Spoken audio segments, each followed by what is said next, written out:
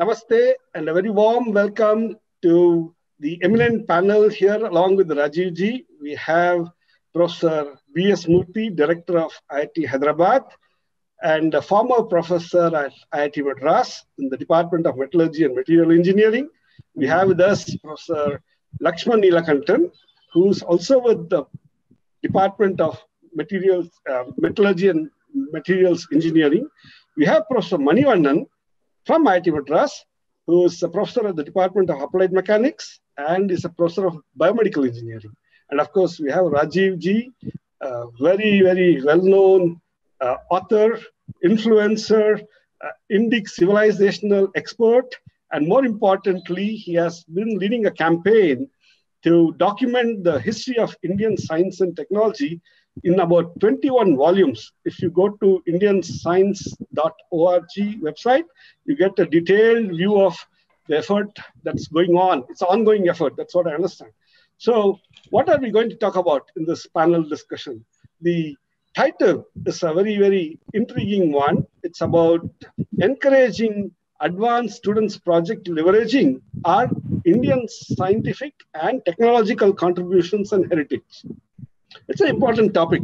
The reason being that India is yet to come to broader terms about how we have been contributing for a long period of time, for several thousands of years, if I may say so, to the knowledge base, knowledge systems of science, engineering, technology, for the betterment of humanity at large. And that's very, very important. And it is in that context, let me introduce myself. My name is Mohan, and I happen to be a founder of a small consulting company called Pragyan Data Labs. Earlier, I used to work as a principal scientist at Infosys.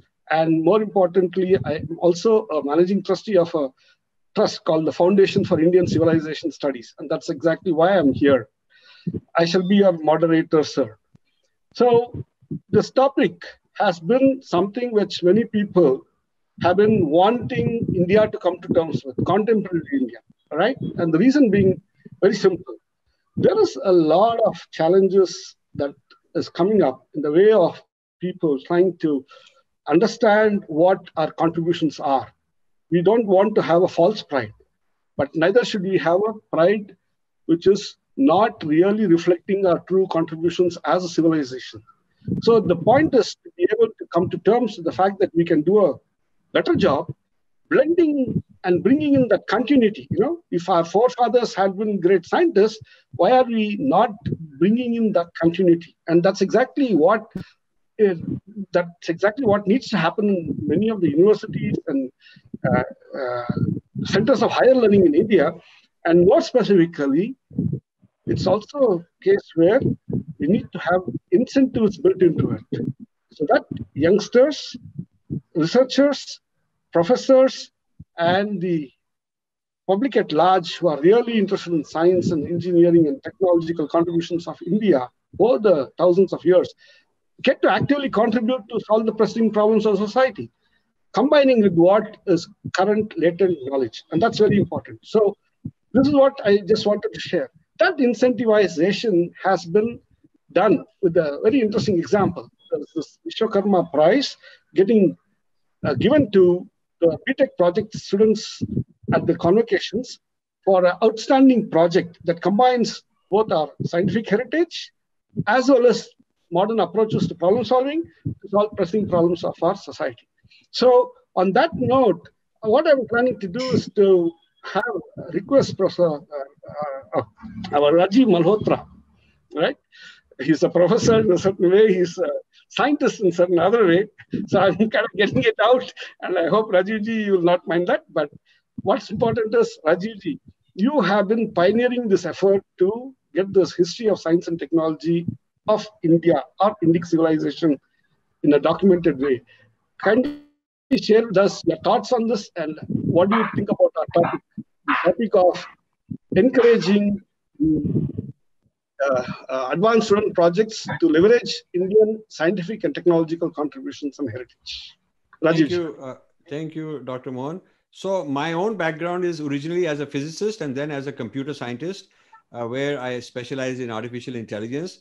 That was 50 years ago. I came actually this month, 50 years ago, I came to the United States. I was 20. I came as a PhD student in physics and then switched to computer science. And so that's been my own scientific background. But then halfway into my career, after about 25 years, I switched over to, I gave up all that. I had got quite a lot of career success. I gave up all that in order to start my foundation and go into civilization. So I first half of my career was in science technology as a practitioner. And then in the second half of my career, it's been into civilization. So the two things that Dr. Mohan wants to bring together are the two parts to my career. So the reason I got interested in the history of Indian science and technology as one of the first projects of our foundation is that I was inspired by Joseph Needham at Cambridge, who's no more, of course, who created 30 volumes on Chinese science and technology history. And this had become standard, in every library in the world. When they study China, they study its scientific culture.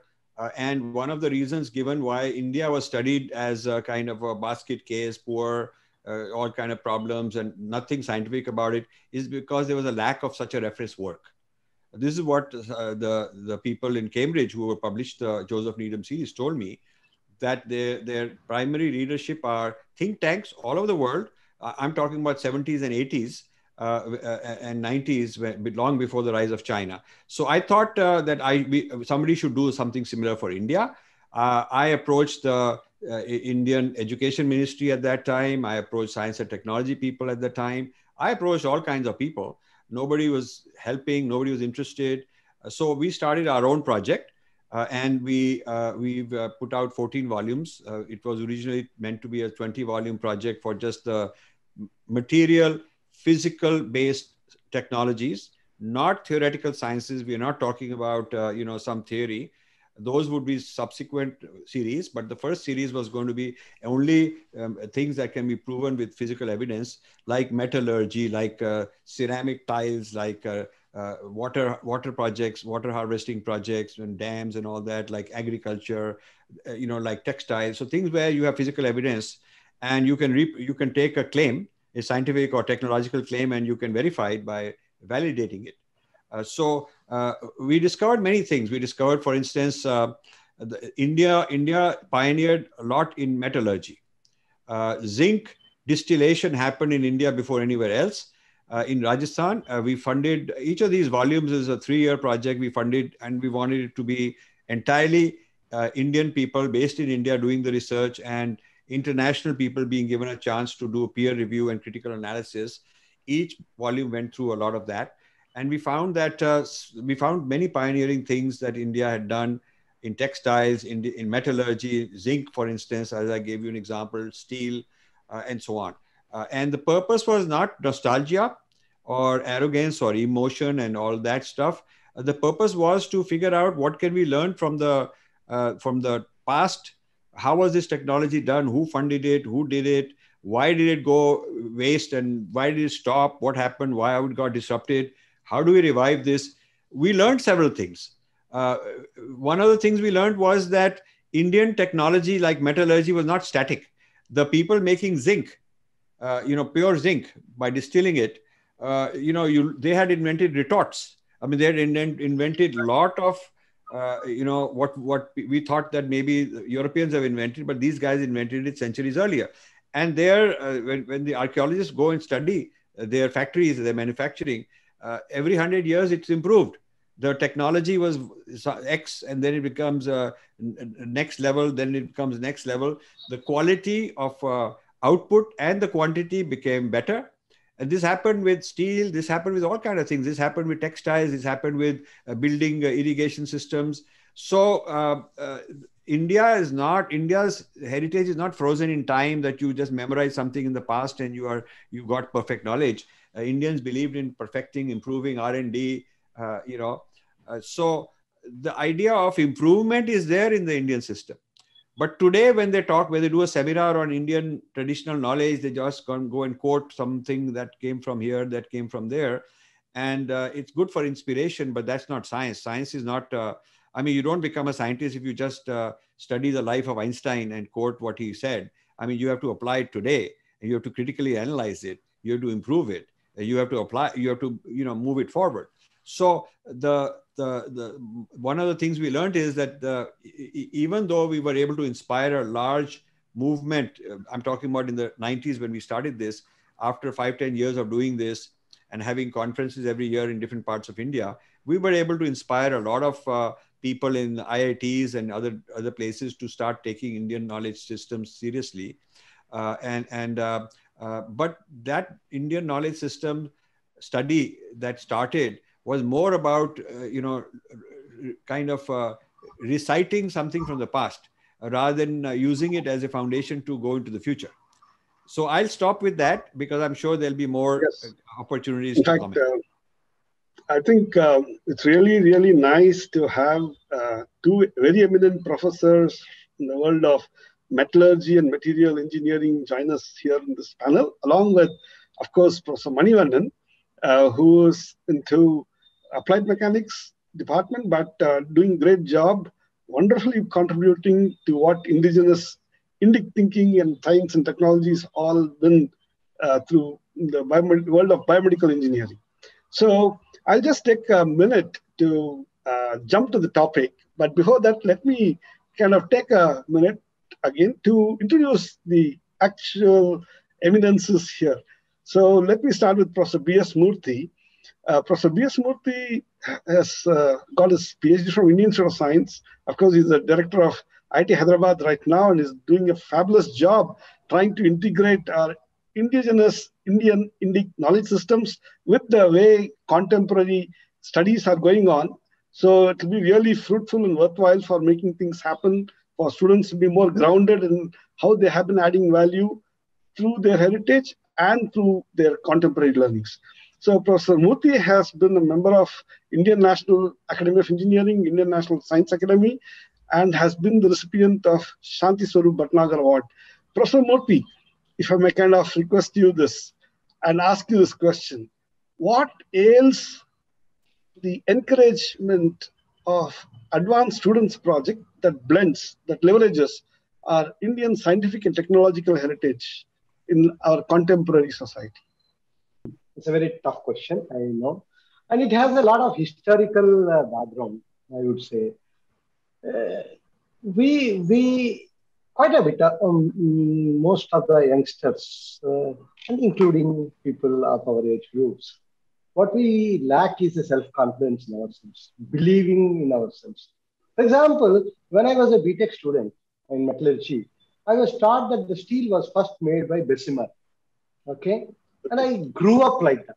Okay. Until I came to IIC Bangalore and met a great gentleman by the name of Professor Ranganathan, who opened up my eyes and said that there is so much before great-grandfathers of Bessemer were ever born, that there were great steels made in this country. Okay. And that's, so for example, woods, many of you must have Wood heard steel. of. Exactly. Wood steel. Something that can cut a helmet into 2 pieces. Okay.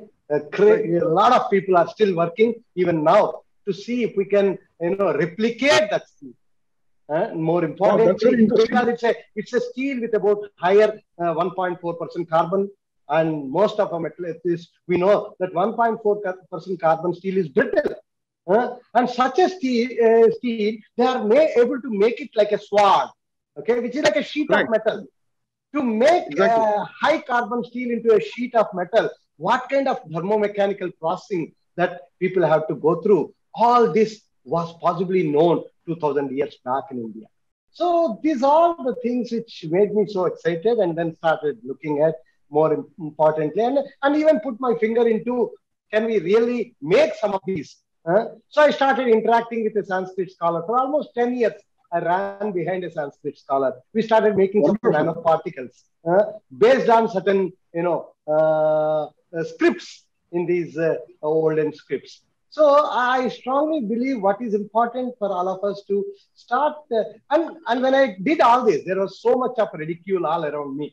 Okay, with my own colleagues in the whole institute. I remember when I brought him to give an EML lecture, extramural lecture, the way people, kind of ridicule the whole thing, clearly gives an idea that we somehow do not try to possibly respect our own knowledge. Okay, until somebody comes from outside and tells you that this is a great knowledge, you keep on, I feel kind of disowning, if I can even say that. Right. And that is something that all of us have to so learn. And I'm colonization of the going mind. to do that at IIT Hyderabad. I'll come to it a little later. How to, bring changes in the way people think. I'll come to it a little later. I'm sure Rajivji has a lot of strong views on this colonization of the mind afflicting a lot of Indians, not only within India, but across the world. So let me kind of go to Professor Manivannan, who's with the Department of Applied Mechanics, and he's been a visiting scientist at MIT and NIST as well in the US. And he has been the founder of the Haptics Touch Lab at IIT Madras and has been promoting the Indic knowledge of alternative medicines in India in a very big way, and of late in treating corona early stage patients too. So Professor Manivannan did his master's and PhD from IIC, and I'm glad to share that sometimes perhaps we would have met because I did my master's and PhD from IIC as well. On that note, I just want to share that I want to ask you this question, which is what we thought we should discuss, right? What ails this encouraging advanced students projects being done, leveraging our Indic knowledge systems? What do you say, sir? What's your view on this? We are not able to hear you, sir. Can you unmute? You have to unmute, Manivannan. Yes. Yeah, now you are on. Thank you, Professor Mohan, and thank you for the organizers to arrange this such a wonderful panel of experts. So to answer your question on how to encourage the young minds, I completely agree with Professor B.S. Murthy that the self-confidence is a little lacking with our students. So probably we'll have to motivate our students. We have to educate our students. I have a feeling, and I also strongly believe that we have a very strong scientific society in the past, but somehow we have completely lost. And the field in which I am working in, biomedical engineering, if you look at it, the central theme of biomedical engineering is that definition of life. Can you imagine in the new scientific modern medicine or modern science, there is no proper definition of life. But our students are not aware of it. Whereas in our society, the whole society is around this concept of life, definition of life, how to nurture the life, how to improve the life. So I was very startled to learn all our science. And from this, and we do it, all of this, we do it in a very scientific and objective way. That's the more important part. Completely scientific. Our society was scientific. Right now, we are our society. Right now, the current society is not scientific, I would say. Whereas our earlier society is completely scientific. As far as this life is concerned, the whole our customs, tradition is around this concept of life, entire biomedical engineering. I was very happy. So somehow we'll have to take this to the students and then motivate them to look into our own and science. The way in which that science is understood now by the modern science is completely not correct. We need to put a new perspective is what I would say. Thank you. Wonderful, wonderful, wonderful, sir. I really like this concept of you describing that the society is intrinsically scientific when it focuses on keeping life in the center of its living. And that's very important because we want to be objective, we want to lead a very, very meaningful, holistic life. And in order to do that, obviously we have to be scientific. And therefore, the scientific heritage of India for the past several thousands of years. And that's a very nice capture.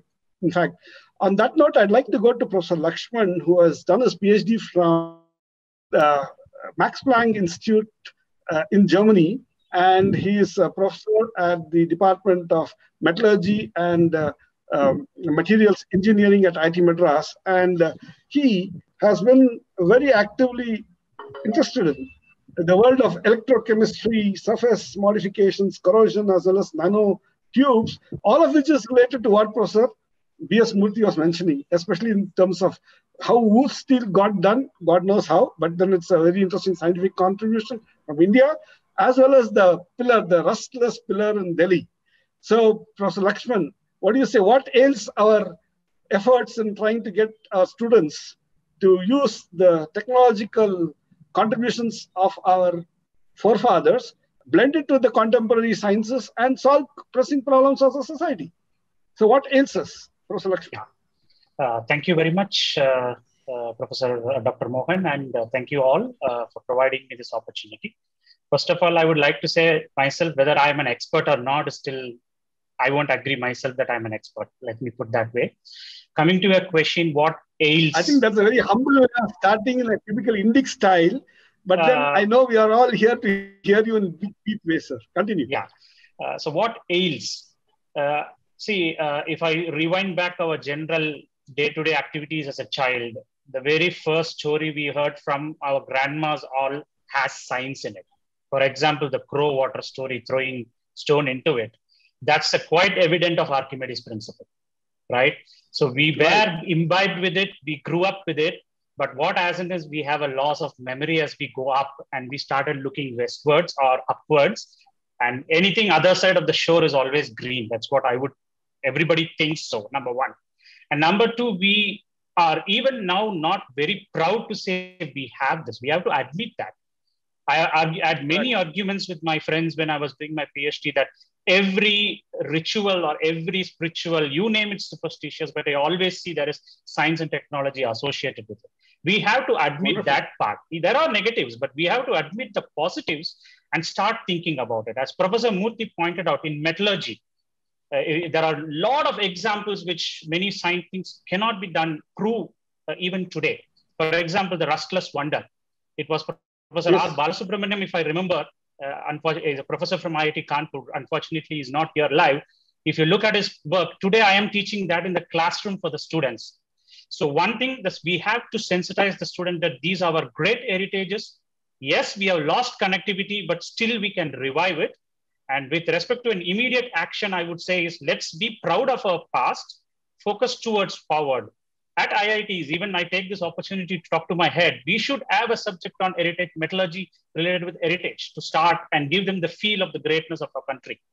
And then you proceed further in their directions of taking it to the next generation. That's what's my comment on this point. Wonderful, Professor Lakshman. That's a very nice way of putting it. Your example of showing how even our folklore had a certain scientific basis in the way stories were spun out. You need to have flights of imagination, but at the core, there will be some scientific principle, perhaps. And that's very interesting. The crow and the stone and the jug of water and how the crow drank the water from the jug. That's a very nice grandma story based on some scientific foundations. So let me now invite Professor Sampath Kumar, who has joined us. Professor Sampath Kumar has been with the Department of Metallurgy and Material Engineering at IIT Madras, and he has been an expert who's applying nano-apatite-based multimodal drug delivery systems, novel approaches to it, as well as imaging systems. Apart from it, he is into surface featuring of metallic implants, like in the world of dentistry, and about researching on antimicrobial materials. Professor Sampath Kumar, I have this question for you, right? Yes. See, we have a very interesting situation where the reason why we are so scientific and rational in our outlook in a certain holistic way is primarily because it's been running in our blood, right? And if you look at the past, especially in the Indic context, Indian citizens or Indian civilizational contribution to the knowledge systems at large for the humanity has been very strong in the world of science and technology, okay, over the past several thousands of years. So what ails the usage of such knowledge in the contemporary context by the youngsters, like students pursuing their annual projects, in solving pressing problems of the society? What ails them? What is the problem? What are the challenges there? Your thoughts, sir. Wonderful. That's what exactly the award work was related to exactly that only. Just briefly, Right. what we done was basically, we know that people use neem sticks to clear, clear the teeth in the Right. mornings, actually. And we know those old people, they are old, but they are the full, healthy teeth and they don't have cavity at all. And about few years back, we in Chennai, we had a heavy, low pressure, and all the trees have been truncated, they were down actually. So there is a neem tree in our area. So actually talking to my students, what is special, why people are using neem. So we've taken the neem sticks from the broken and fallen tree, and we started doing lining extraction. And we found out there's a particular chemical there in only the neem stick, not on either the leaves or other things, and that have been commercially there. And this really helps in the avoiding cavity formations. So basically, this traditional knowledge there, we found out scientifically, and with the BTech student, we are able to identify what is a major constituent, and ultimately shown it's good for good will be good. Basically, there's other issue which is there. I have a dental student as research scholar. She told for the young children, if they about to have a cavity, there will be a small discoloration will be there, yellow color. They call it incipient carriers actually. At that stage, you give a chemical that they won't have a cavity. You will avoid the cavity formation. So once a cavity formation, you have to go for filling only. We recommended that. So let me just kind of come in now.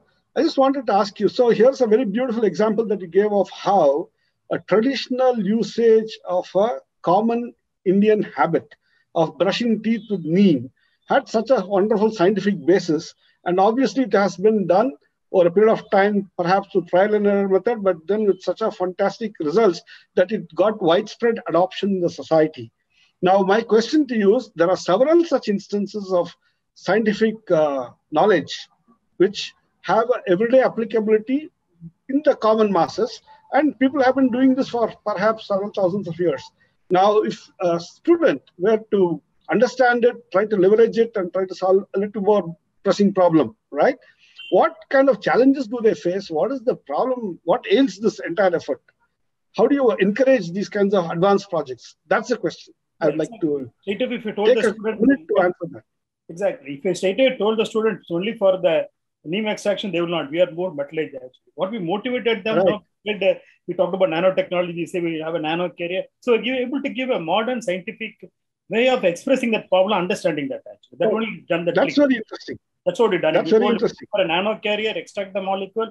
In fact, this hardcore metallurgy student have done extraction of the neem stack actually. So it motivated them. Beautiful. And this particular student, Murthy, my colleagues also there, he's basically not a very top student. She has a lot of backlog actually. But doing the course, she's able to get an award also. Her lifestyle, her background really changed actually. We're very happy about it. There is the modern science and technological understanding, and there are these beautiful traditions which have been long-lasting for several hundreds of thousands of years, and there's a scientific basis to it. So you combine both to understand the synergy there, and that in turn actually transforms a student and gives a certain purpose of life, in that they go out and they are able to make out-of-box thinking-based, lateral thinking-based contributions in their profession. That's a very interesting point. So let me come back to Rajiv ji.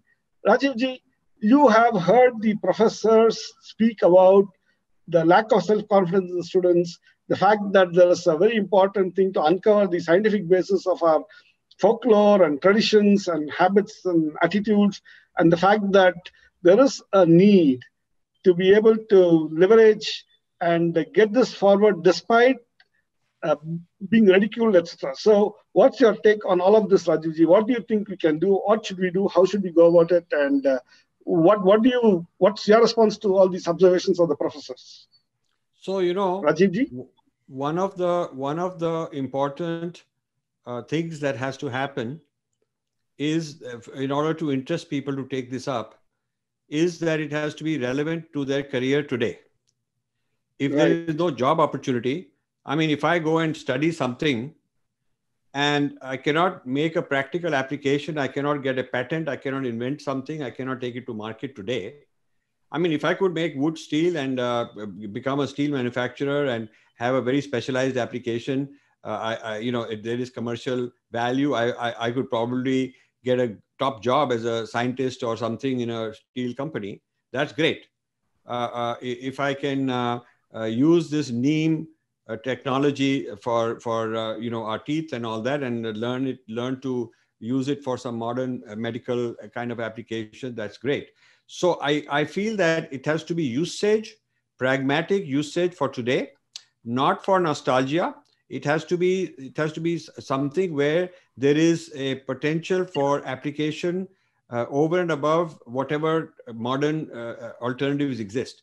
So if you can make steel better than modern alternatives, or if you can improve your teeth and the cavity or any other health thing better than the modern manufactured toothpaste, you excite a lot of people. So besides the inferiority complex which was mentioned, and the fear and lack of self-confidence and so on, that's a factor I've talked about a lot. But in addition to that, you also have the factor of, is it pragmatic for today? Does it have economic viability? Will it create jobs?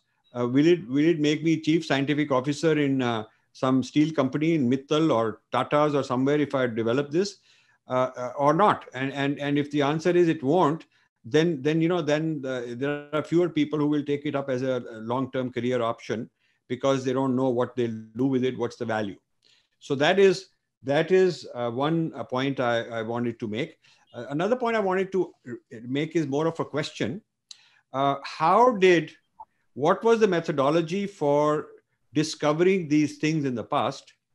How did the Indian scientists develop a particular metallurgy without a theoretical model in those days? Or how did they understand that this neem stick, out of thousands of trees and all that, it is this particular stick that will have this property, without laboratories that are testing the biological properties of lots and lots of trees to figure out which one does what? So modern science works with first the science and then the technology. And the science is a model building exercise. You build a model of chemistry or whatever, or biology, and it's a theoretical model, and then you validate it, and then you find applications in a technological sense.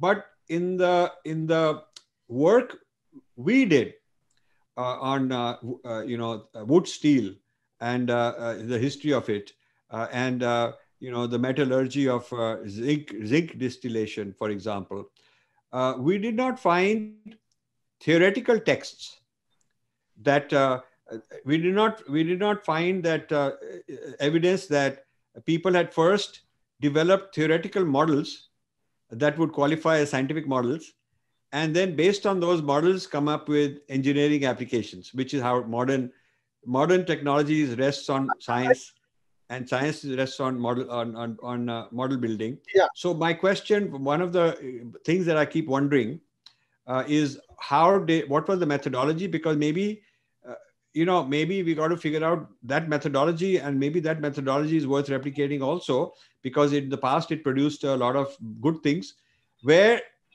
people, in fact, the people who were making zinc distillation in Rajasthan, when we look at the social background of these people, they are today classified as scheduled caste, scheduled tribe.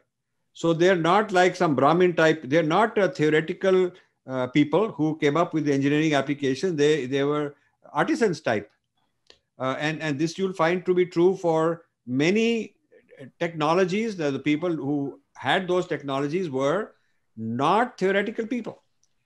So the bypassing theory into engineering, how was that done? That's a question I would like to pose.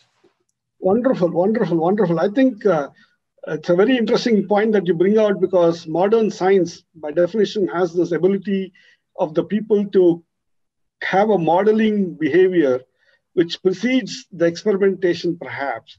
And then, in my take, possibly we Indians were empirical in the sense that we observed the patterns of behavior, looked at the possible experimentation that could be done, and then formulated some very good scientific basis-based habits, attitudes, whatever.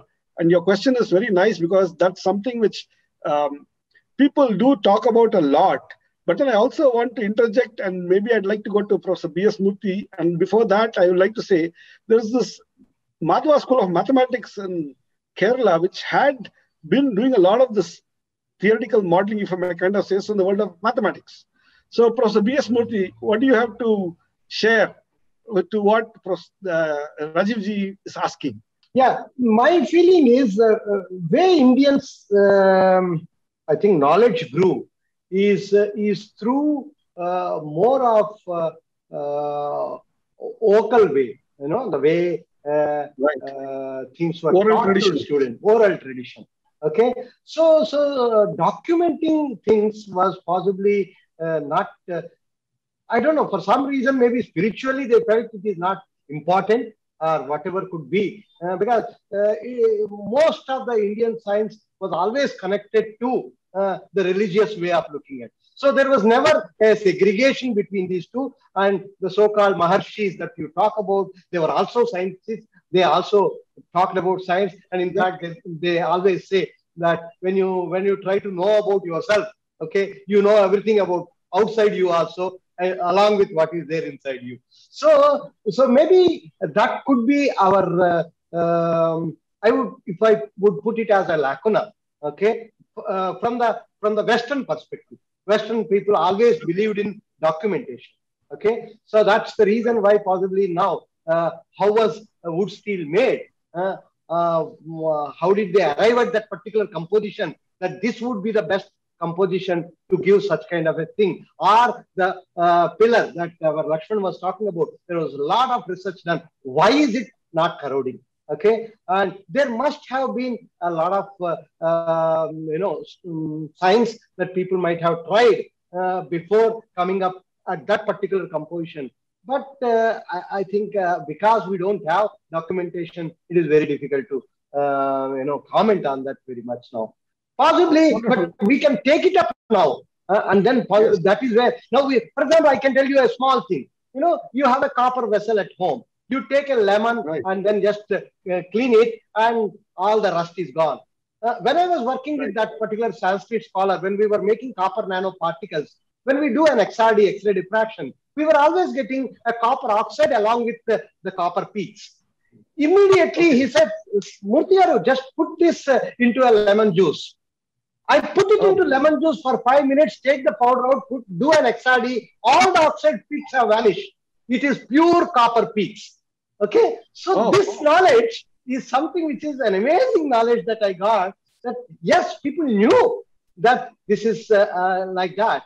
So, but the thing is, most of us, first of all, we cannot even go through the literature because, first of all, most of us don't know Sanskrit. That is one of the reasons why at IIT Hyderabad now we started a series of Sanskrit courses. We have 5 one-credit courses of Sanskrit at IIT Hyderabad, where starting with the basics, by the time you come to the 5th course, you should be able to read olden scripts. And more interestingly is, if I can make my BTech students interested in that there is so much science, and if you read on that, maybe you will be able to grasp something and bring out something. And if you start doing experiments with all the modern technology, characterization tools that we have, we may be able to bring the science out and document it now and tell the world that yes, possibly it was not documented before, but now we are able to document it and tell you that this was all a science, not just a kind of trial and error. And the fact that this oral traditions that were the basis of our knowledge systems repository in the minds of the people, perhaps that got disrupted out, and that's why perhaps we do not know how they did the wood steel, right? But then the documents that exist, the Sanskrit literature that exists, the manuscripts that exist, as you said, it's important for people to go to the original sources and read them up in that language itself to be able to benefit from it. And what you're doing is a stupendously appreciable activity, commendable activity in terms of getting the students at IIT Hyderabad to start studying Sanskrit from a certain scientific viewpoint, and that's really nice. Most of the people who read Sanskrit in India, they looked at it from the religious perspective. Okay, I feel it is time that we look at all these scripts from a scientific perspective, and only scientists can do it. Okay, brilliant Indian. I agree and I disagree there, because I'll tell you what, earlier our rishis were having this strong scientific foundation as well as they led a holistic life. They had both dimensions together. The Adhyatma was there, the Vijnana was there. I think that's what we need to do. That continuity is what's important. On that note, let me go to Professor Manivandan here. Professor Manivandan, what do you say to what Professor Dr. Sri Rajiv Mahota asks for? Why is it that the modeling, the theoretical modeling, not precede the empirical experimentations and the applications thereof in our contributions over the past several thousands of years? I think it's a wonderful question. Yes, it's a wonderful question, and Professor Rajiv ji. And so the reason why I think is because we have understood the word science and in a different way. Modern science is mostly by elemental science. The one object or one concept is broken into several concepts, smaller concepts, so that it can be studied very well or in a controlled environment. Whereas our ancient science or whatever, it is not an elemental science. It's a holistic science. An object is looked at as it is. For example, one object, there is a concept of Panchabhuta. Every object in the universe is made up of this Panchabhutams. So once you understand this Panchabhutams, then you don't have to even look at the neem tree. They know what are its properties, where it could be applicable. That level of abstraction is there. At the holistic level, abstraction is there, not at the level of elementals. So only if you break into element, you need to do the modeling and simulations and what will happen and when one object is interacting with the other object. But at the holistic level, once the base is very strong, then you know all the interactions. That is what my understanding of. So that's beautiful. No, I think you brought out a very important point, and that point is when you do theoretical modeling, you're kind of objectifying in a very different way. Whereas when you do this holistic way of looking at things, you're bringing in a very important power of the mind called intuition, and that's enabling one to zero in on those capabilities that can be immediately leveraged. And that's something which I think modern science will want to kind of possibly emulate and pull it together from our earlier contributions. So on that note, let me go to Professor Sampath Kumar. Professor Sampath Kumar, a quick soundbite from you. What do you think actually is the reason why we do not have theory preceding our experimentation in our understanding of sciences and technologies? Professor Sampath Kumar. Thanks. Again, thanks for Professor Rajiv ji for a wonderful point for a discussion. My view will be basically this learned the ancient people learned it by doing it experimental, actually, systematics. Okay. I'll appreciate I'll give an example, then I will explain more on it. For example, I've been contacted for making that mercury pus foam, actually. To look at the mercury pus foam, they do a systematic procedure. They grind it one day, leave it for half a day, grind it again. They do it for a 10 days time, in a systematic manner, and certain conditions actually that they're not documented. But I told also, suppose I've been given to train for 4 hours. Usually I grind it little, but I keep on trying to get tired, will not grind it. For example, if I use a modern technology, what I do, I put it in a milling and then get it done. But the property is totally different. By systematically, experimentally, the observed thing which they miss to document it. These are the skills necessary. They learn the skill, they pass on next generation. Some is not it. This is exactly, we have to look at it and do systematically what they've done it, and repeat the experiment and characterize different level and document it, actually. That's what beautiful. I think you really captured it in a nice way. More than theorizing, we are empirical experimenters of a big time where we could zero in on what we wanted very fast. And that's a very important point. Maybe I should ask Professor Lakshman, what do you have to say about this, sir? The question asked by Rajiv is very, very thought-provoking, actually. The answers came up, mostly summarizes all the point which was put into it. Yes, our ancestors had a high thinking capacity and working capacity in that they can think very fast. So that is one thing that probably they think that it stays with them, number one. And second, the learning is everything nature-based. They didn't have a watch. They used the sun. Right? So they can even split of seconds, they can say by looking at it. That's one. That's by learning by the nature point. And second point, which as all of other speakers also pointed out, is for them, everything was very simple to look at and understand it in a complex way, abstract things very easily, number one. And they believed in the community of family transferring the knowledge from one generation to the other generation. That's the oral point which Professor B.S. Murthy pointed out. Transformation. Right. Even though we have the scripts, but one thing which we have had issues with our country is it was very much diverse. A particular thing in Tamil will not be translated or will not be carried to the other side of the boundary because it is very diverse and it is very much differently oriented. So transfer of this to one process is a unified thing.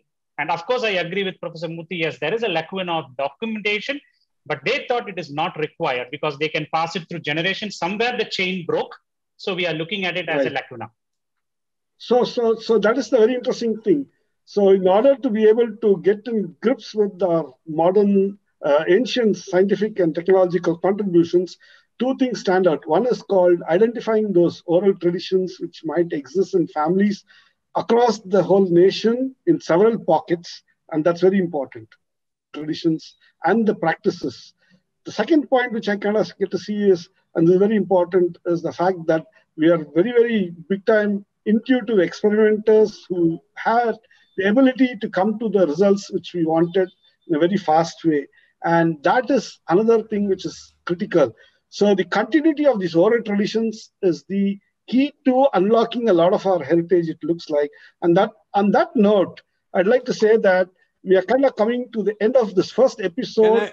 Can I make some comment? Yeah, please. So a counter example is that in Ayurveda, there is a model. There is a model, the doshas, the dhatus, the different layers of tissues. There is a model of anatomy, which is not the same as, the Western. So for instance, Western won't know where is prana, they think it's prana is breathing, but prana is much more than breathing. Similarly, the Chinese people, I interact with them a lot, and they say that these meridians and this their idea of chi, which is analogous to prana, they have a model, but it's in terms that Western people don't consider legitimate. So, but in the area of Ayurveda, there is a model, and then you apply the model to this guy, that guy, he has this disease. How you diagnose is in terms of the model. You diagnose a person, pulse, this, that, whatever, you diagnose it and you map it onto the model and then you treat. So we do have that. The fact that it is oral did not by itself prevent model building. I want to submit a different thesis, and I would like critical feedback. Yeah, I'll thank Rajivji for coming over to this panel, Professor B.S. Murthy, Professor Lakshman, Professor Manivannan, and Professor Sampath Kumar for discussing this very important issue, or if I might kind of say so, the theme of encouraging advanced student projects in leveraging our Indian scientific and technological heritage. So thank you, and we will soon be back.